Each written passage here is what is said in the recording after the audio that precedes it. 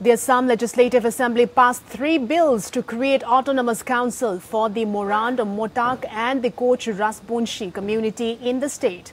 While opposition Congress in Assam alleged that this step of creating new autonomous council reflects the policy of divide and rule and will cause geographical divisions in Assam. Here's a report. The Assam Legislative Assembly on Thursday passed 3 bills to create autonomous councils for the Moran, Motak and Koch-Rajbongshi communities in the state. State Minister for the Welfare of Plain Tribes and Backward Classes Chandan Brahma introduced the Moran Autonomous Council Bill 2020, the Motak Autonomous Council Bill 2020 and the Kamatapur Autonomous Council 2020 at the Legislative Assembly. Brahma mentioned that the Moran Autonomous Council and the Motak Autonomous Council will have their territories marked out in the Upper Assam region, whereas Kamatapur Autonomous Council will have its dominant in the Golpara district.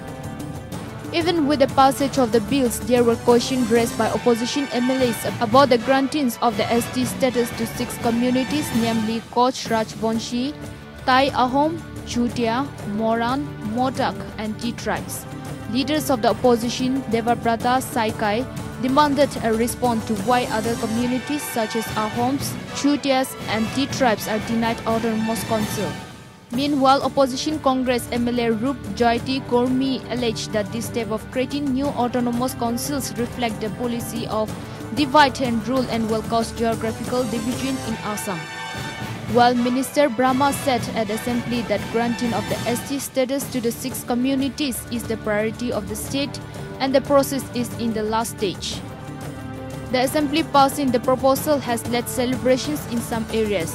Welfare of Plain Tribes and Backward Classes Minister Chandan Brahma said that this is a historic day as Assembly passed 3 bills enabling creation of these councils. Assam has 3 6 scheduled councils, besides there are 6 development councils.